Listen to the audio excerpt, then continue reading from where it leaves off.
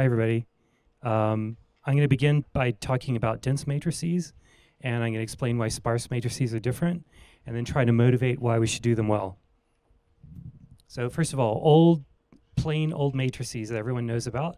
They have constant time access. They take up space proportional to the product of the number of rows and columns.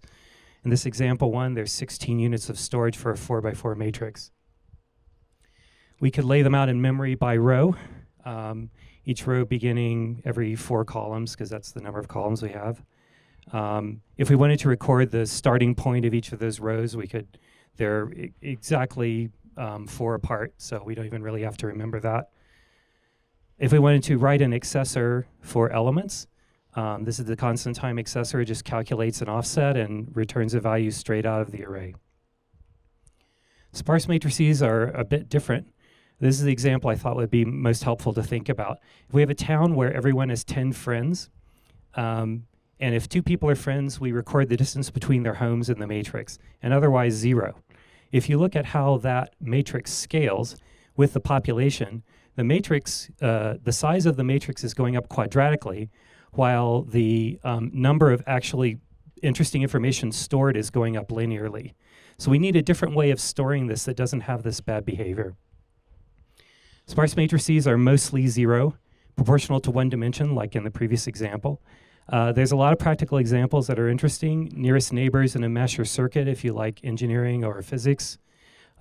Page rank, links between web pages are pretty sparse. A social graph, like at Facebook. There's machine learning applications as well.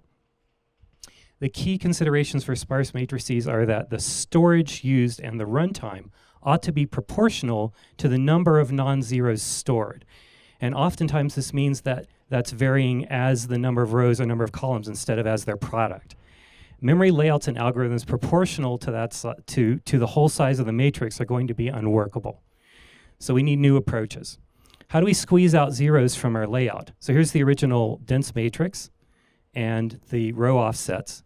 If we take all the zeros out and keep the row offsets pointing to the beginnings of the rows in the squashed layout, then we don't know where exactly which columns we took, so we have to add column indices as well. And we get something called compressed sparse row format. Element access now is no longer constant time, but we can binary search because the column indices are in sorted order. So we end up with log time access instead of constant time. So here's how we might do that. I won't belabor this, but the thing to note here is that sometimes we have to return a 0 because we didn't find the value. And that means that we can't return a reference. This is like the proxy iterator problem. Efficiency for sparse matrices.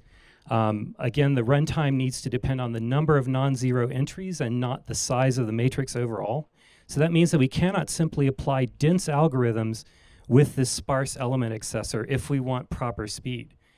And in practice, totally different code is going to get used.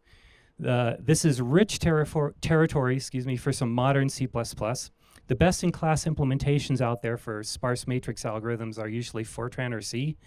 And if you're used to nice modern C++, it's kind of painful to read some of the code.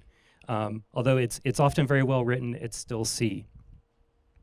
So in conclusion, efficient sparse matrix calculations are super important. C++ has a lot to offer in this area. Believe me, I've been reading a lot of C code. There is a proposal for linear algebra, a linear algebra proposal for the standard, and I wanted to record a couple of requests.